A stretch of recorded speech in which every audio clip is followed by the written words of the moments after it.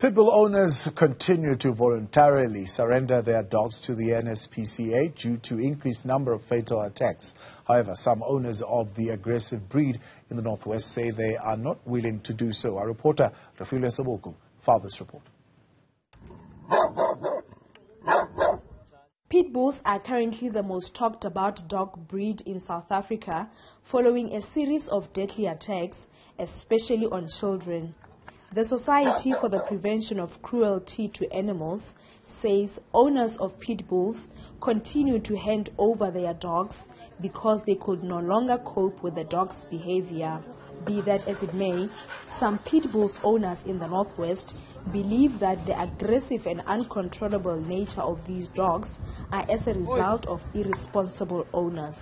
If you have such a dog in your yard, you should know what to do with it, train it well, so they can listen to you and be obedient.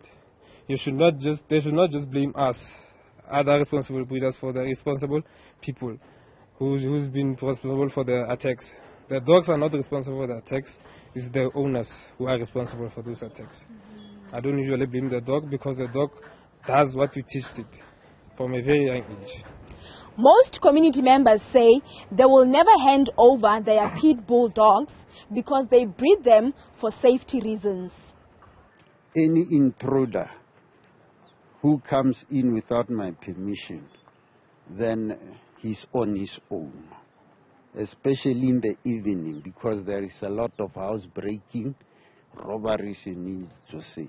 So pit bulls are very aggressive dogs. They protect owner. They only need to be taken care of.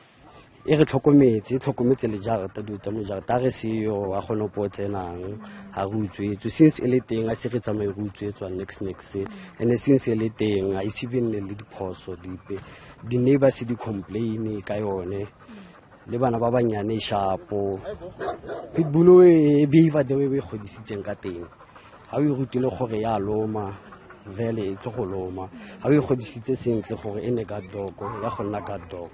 For Newzroom Afrika on channel 405, I'm Refiloe Seboko in Itsoseng Township in the northwest.